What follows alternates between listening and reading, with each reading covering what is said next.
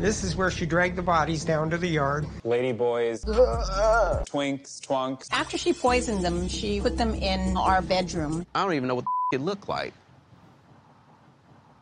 Good gracious.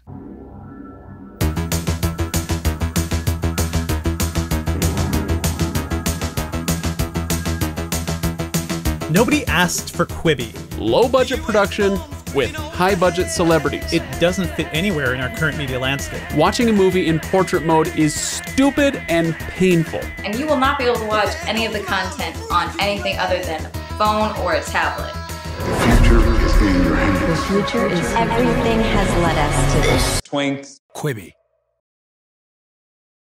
That's right, folks. I'm not talking about the cluttered sections of Netflix. I'm not talking about the unfocused nature of Disney Plus. I'm not even talking about Yahoo, because Yahoo has shows. No, I'm talking about a 100% mobile, because that's super convenient, streaming service. Quibi. Quibi. Quibi. Quibi. Quibi. Quibi.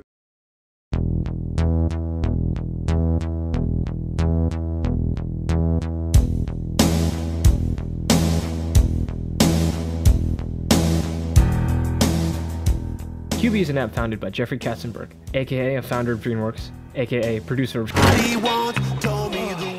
The app currently consists of only about 22 shows, with episodes averaging in length of only about 5 minutes. And it's stupid. Okay, it's not that bad, but it's definitely not perfect either. Here's my first gripe. There's this weird vertical video widescreen hybrid feature. Okay, admittedly this is just a nitpick and not super important in the grand scheme of how bad this app is doing, but as a below average mediocre filmmaker like myself, really grinds my gears. Also, it takes up a whole page on their website, and it's all over their marketing, so it must be at least a little bit important to them. Basically, all the shows on the platform are asked to be watchable horizontally and vertically. Okay, here, look, listen. See, pretend you're watching a video, right? This is your frame. You see these two posters here.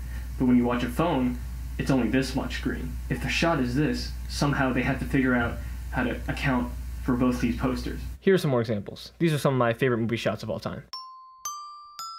And you see what happens when you try to fit it vertically. It just doesn't work. If there's a two-shot of people talking, it won't fit. If you're just trying to show some isolation, if you make it vertical, it removes that large impact of having a huge screen. Now don't get me wrong, if you're making videos solely to be viewed on a vertical screen, by all means, do whatever you want. But on the other hand, if you're trying to make it work for both, it's just gonna end up looking extremely cramped. Here, this is an example from the actual app. This show is called Skirt with Offset. Yes, that Offset, just roll with it. A series where Offset goes around reviewing cars with his celebrity friends. Cardi B, Lil Yachty, Jay Leno. Anyways, here's the show normally in widescreen. Why is smoking? He got it on smoke mode. What's happening, it's your boy Offset. Me, I got my brother Huncho. We taking a look at the Red Bunny tank today. Whoa. And here it is vertically. Why is smoking? He got it on smoke mode. What's happening, it's your boy Offset. Me, I got my brother Huncho. We taking a look at the Red Bunny tank today. Whoa. As you can see, it's just not the same. And it's not like the shows are filmed with like lower budget equipment. They clearly use like cinematic grade cameras to film this stuff, but it's only on mobile. How am I supposed to appreciate this good cinematography if its app is only on mobile? And furthermore, why would I ever even want to watch it vertically? I can't think of a single situation where I would have to watch something vertically. I mean, just rotate it. Also, yeah, I have an iPhone SE. I'm cheap. I spent all my money on camera gear. That's why I have this boom pole as a mic. Maybe if you're on the subway and you have one hand free, just fucking look. I'm on the subway, right? You can just. Maybe you're in the car and your like phone mount only works vertically. So if you're trying to watch Quibi in your car, I think you have bigger problems. Maybe your rotation lock is broken and your arms just fell off.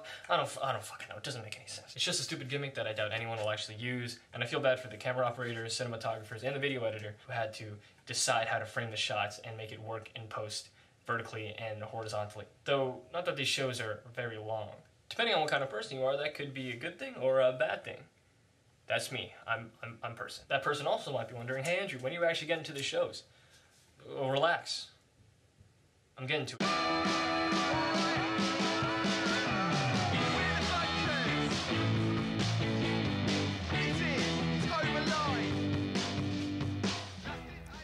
You guys ever watch HGTV?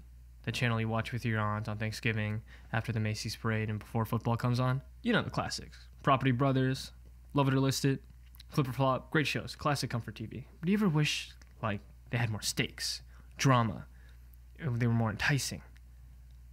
No? Yeah, me neither. But Quibi thought so. You might be wondering, how do they do that for a house flipping show? Well, fucking murder. This may look like an ordinary house, but 30 years ago, it was the site of unspeakable horror. 7 people murdered by a little old lady. Murder House Flip. Murder House Flip is the type of show that makes any attempt at a straightforward review sound like someone on a street corner having a heat stroke. Oh, sorry, this is a review from the Collider. Okay, listen, I can't give this show justice with an explanation. Just watch. But every house deserves a second chance. We've somehow got to flip it and make it something positive. Murder and makeover don't usually go together.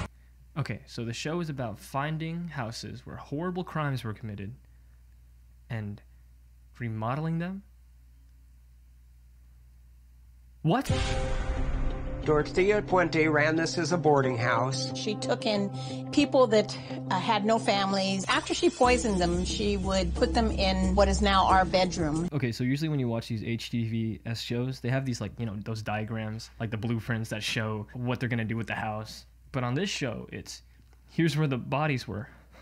Welcome Hey, to how our are you home. guys? Come on in. Such a beautiful neighborhood you have here. It's hard to believe such a normal couple would live in a murder house. I'm so glad you guys are here. Us too. Yeah, we're excited. Excited? For what, motherfucker? So you found the Dorothea Puente murder house of all of the listings that you could have found. That's fact, correct. yeah. So the murders happened, like, on this floor? In our bedroom. What? Yes. In the one that you sleep in? No shit, they sleep in there. What the hell do you think a bedroom? Oh my god, they probably had sex in there.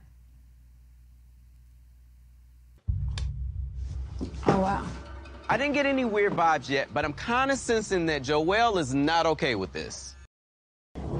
This is where she dragged the bodies down to the yard. Nope. No, I can't. I can't keep watching this. I can't keep watching this. This is horribly, horribly tasteless. And don't get me wrong, there's nothing wrong with being into true crime. You know, I actually do like that kind of like hardcore documentary kind of stuff. Ryan and Shane, those are my boys. Give us the juice. Give me the juice. Give us the juice. Give me the juice. But you know, I like those because they actually pay respect to the victims. Some studio executive on Crack Cloud 9 came up with this while taking a shit. I can't believe a show like this was released. It seems like something you'd see on like SNL or Eric Andre or like a fake show in GTA 5.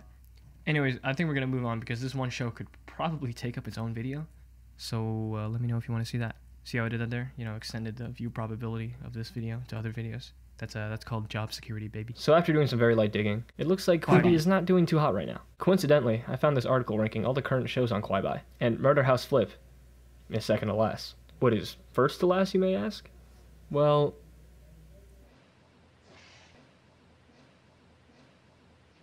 Plants, people, kids, bees.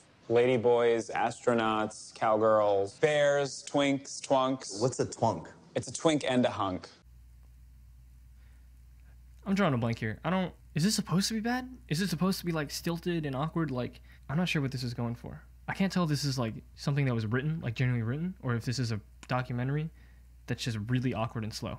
And we'll have merch. Merch is good. The merch, actually, I'd like to hear about. T-shirts, hats. Is that the same guy?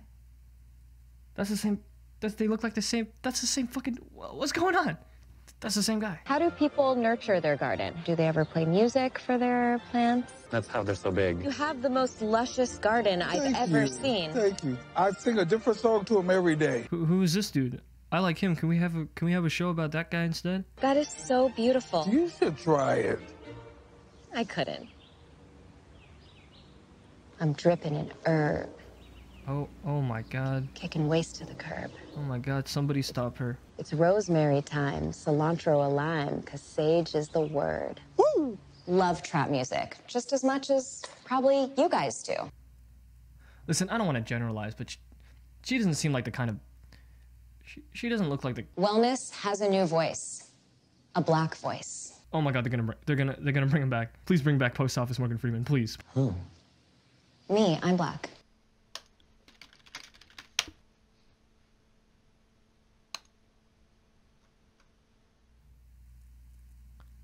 Quick poll, can Nikki fresh say the N-word?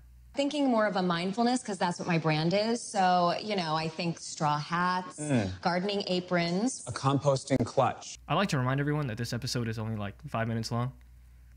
It feels like 17 weeks, I'm not gonna lie. Hop out the Porsche, straight to the store.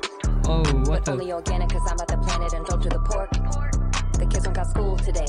It's time for them chores. Then go do your homework, cause I know you got more. Don't bring the Virgo out in me. Cut your TV down, cause mama tryna read. This that parent trap.